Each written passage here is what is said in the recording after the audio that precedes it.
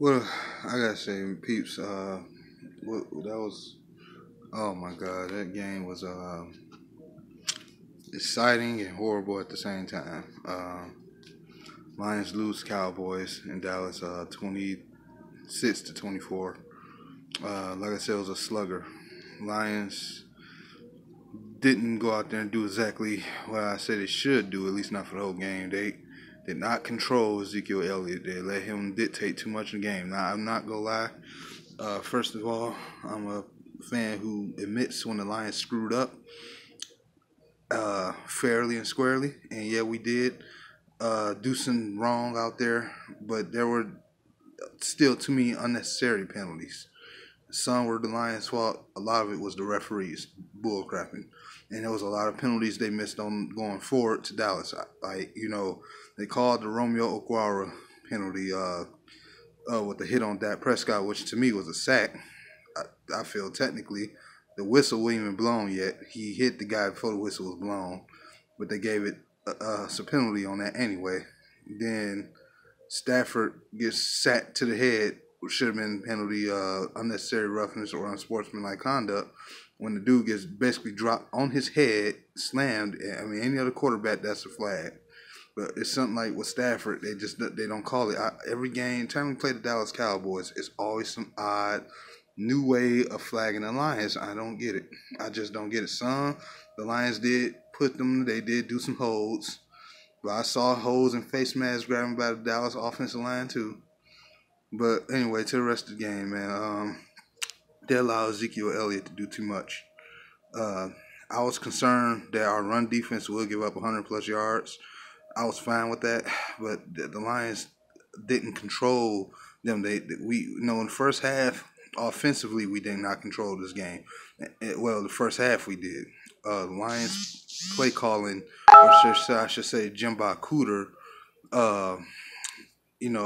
he kind of screwed this game for us with his bad play calling. Then, TJ Lane went down. That ain't helping when your offensive line can't stay healthy. Then on top of that,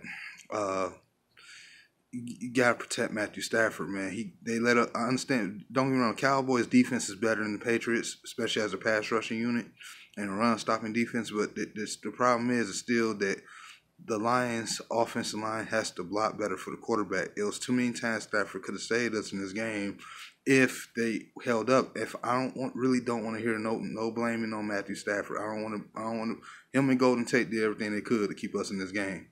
And Galladay, I gotta say, they did everything they could. I'm not happy about what Jimba Cooter's decisions on running the ball. A lot of those carries should have went to Kerryon Johnson. Too many handoffs to Blunt. This is not a situation that Blunt had to save us in this game. I think he handed the ball off him a little too much at the wrong time. I think a lot of those carries should have went to Kerryon. I don't know why we're not using him at his best potential. As Jimba Cooter. If you blame Matthew Stafford, you and I are going to have a big problem. Whoever out there who decides to blame Stafford, you cannot blame him on this one.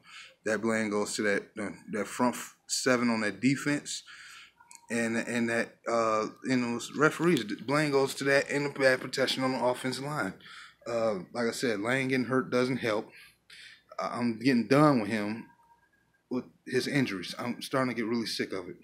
Now, don't get me wrong, with the 1-3, we've been 1-3 before, and we came out and went like 4-5 games undefeated. Ended the season 9-7. One time made the playoffs. I'm not done with the season, but that run defense something has to get tweaked there.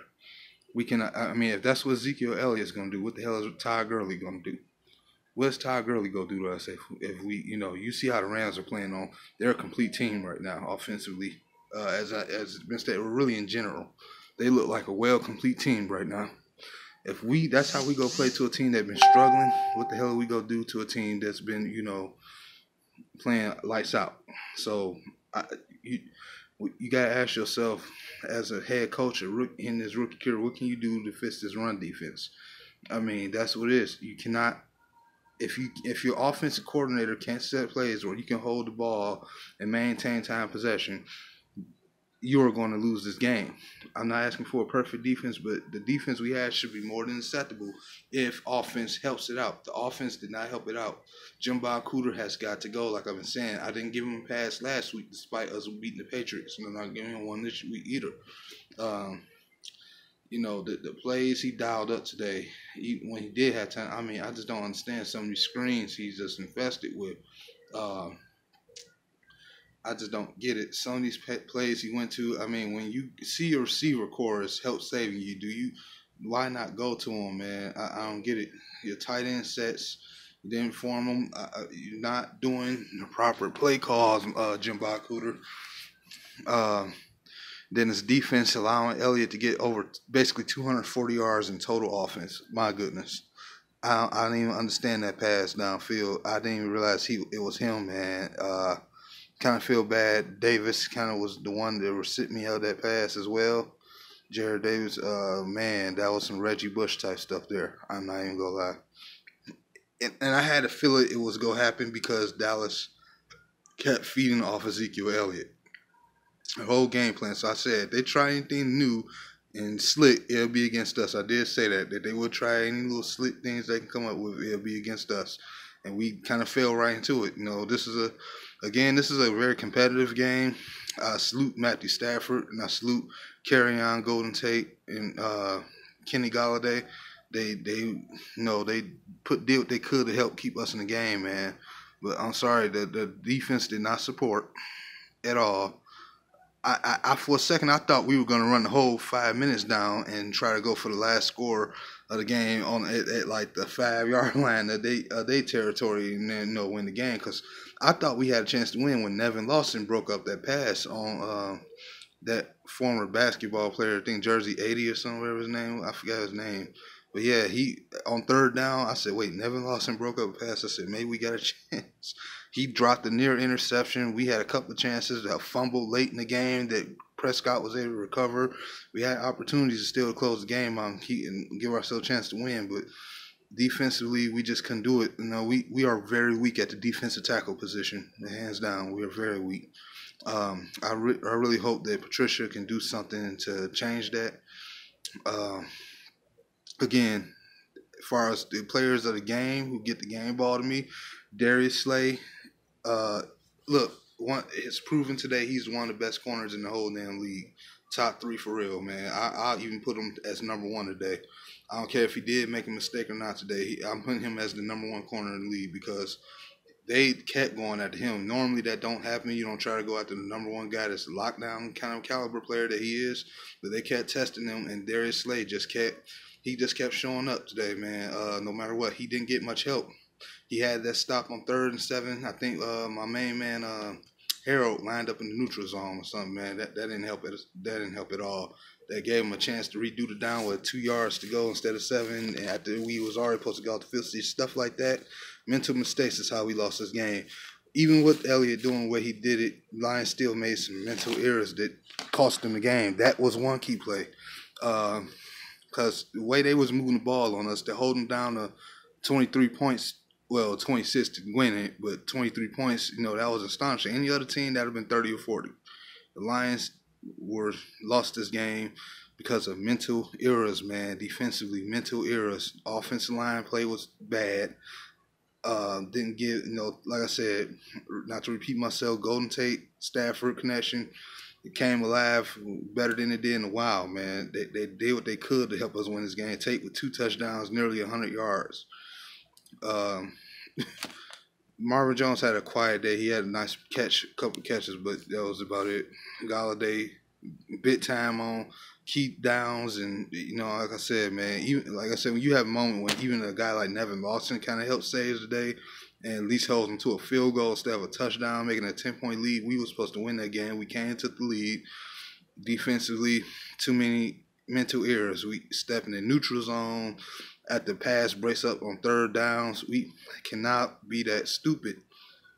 We already got the refs screwing us, but it don't help when the Lions, and you can see it to their own fault, they are screwing up on themselves too. Patricia has to discipline that defense, man. Despite the yardage Elliott got, we still could have won that game. man, I'm just real distraught right now. Like I said, season not over yet. This is a winnable game, so I believe that we can still go off and do some success, but they got to play smarter than this.